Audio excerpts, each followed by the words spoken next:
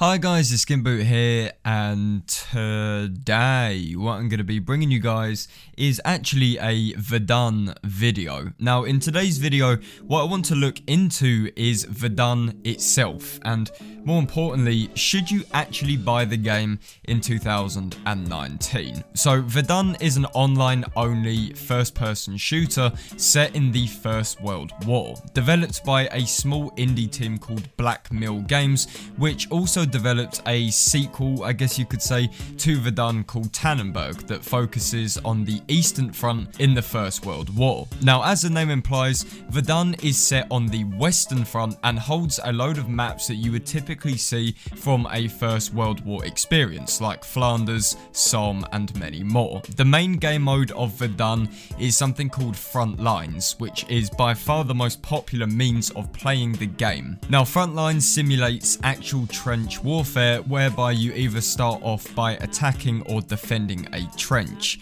Attackers will have to fall back to their own trench if the enemy's is not captured, whereby the attackers then become the defenders, and so on. The games can only be won by capturing trenches, which grants a point. So like the actual First World War, it is very unlikely to win or lose a match of Verdun, because like actual trench warfare, there is an insane loss of life for virtually no reward. Now, Verdun was initially released as an early access game back in 2013.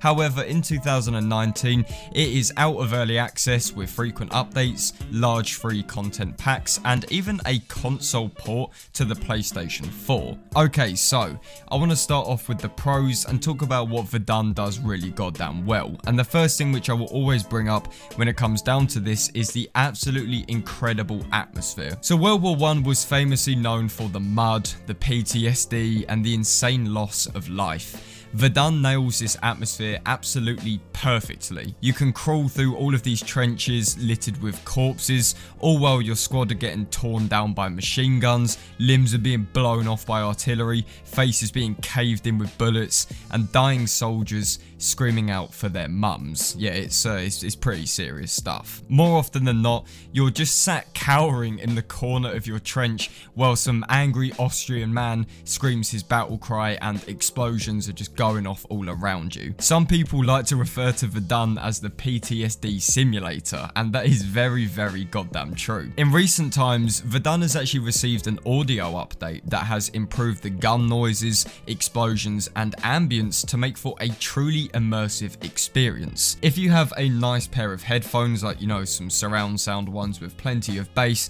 then trust me, you're going to be very, very engrossed in this world in which you're playing in. The atmosphere of Verdun is probably one of the best things about the game. It is what sets it up, it is what makes it unique, and ultimately the rest of the gameplay kind of just bounces off and is amplified by this absolutely crazy ambience that it achieves. Okay, next up, we have an incredibly accurate First World War game. Now, World War I is a very tough war to make a game about, because it was less about being some Rambo demigod like World War II games usually are, and is more about sitting patiently, getting mowed down by a gun placement, and ultimately gaining nothing in the process. Verdun is the only accurate World War I first-person shooter out there, and it does what Battlefield 1 failed to do, as in capture the guns, the ethnicities and gender of its soldiers, and the movement of a Red Orchestra style game. Battlefield 1 is one of those games where I wouldn't even class it as a First World War game. It's more like a World War II game,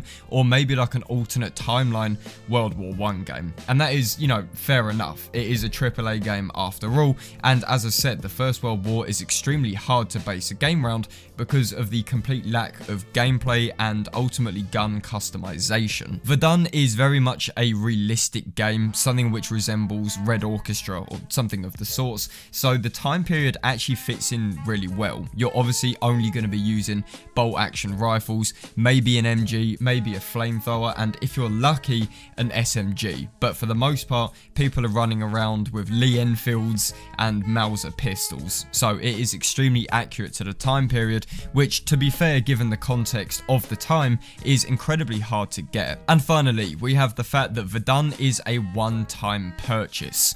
There are no loot boxes, no skins, no paid DLC, and the game also receives free content updates. Now, for an online game in the modern day, this is very, very rare, and even as an early access game, you know, way back, it was still ethical. It didn't have all of these Ark Survival Evolved DLCs while it's still in early access. There are absolutely zero scummy business practices going on here. Now, I know it sounds bad to give this as a pro, but as I said, considering it is an online game, and online games in the modern day are unfortunately known for just abusing the shit out of paywalls, cosmetics, and things like that, I can't help but bring it up. Okay, so moving on to the cons now, and the first one which I will always bring up is the fact that Verdun has a very, very small player base. Now, Frontlines now supports 64 players. It used to be 32, and 64 was kind of like this dream which would never happen, but 64 is now the norm. However, the community of Verdun is so small, you know, we're talking like a couple hundred, that you will often play with and against bots. Now, this isn't a terrible thing. The bots aren't brain dead.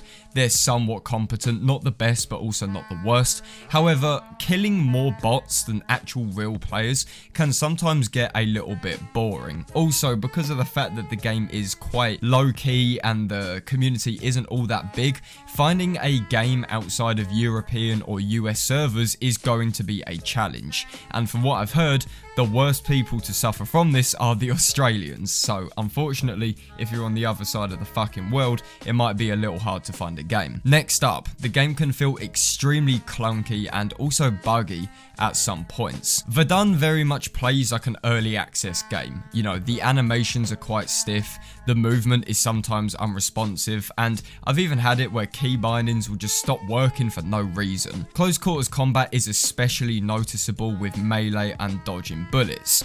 Verdun just kind of lacks that fluidity of something like Battlefield 1, where it's very smooth, all the animations are on point, but that is, again, kind of expected when this is an indie studio and not fucking DICE. It has its own kind of rustic charm to it, and in a way, I think the movement kind of fits the realistic playstyle, because you're not going to be speeding around doing all these fucking drop shots and jump shots and things like that. So, in a way, it does kind of fit the atmosphere and the way that you play the game, but yeah, it can be jarring at some points in time. And finally, we have the lack of a progression system. So Verdun does indeed have a leveling system, and I believe it also has a prestige system now, which was introduced in a recent update, but the problem is you don't really get anything from leveling up. So obviously guns can't be customized since it's 1915, but basic things like maybe unlocking uniforms cannot be done. Leveling is ultimately pointless aside from maybe unlocking a new class variant, but you get to the point where you've bought every possible class for every single faction and you sort of have nothing else to do. I'd be very much open to buying uniforms or maybe even voice packs with the in-game currency, because at the moment, once you have bought out all of the classes, there is near enough nothing to do. So to put it into basic terms, you don't really play Verdun to grind or to get a reward. There isn't really any instant gratification here.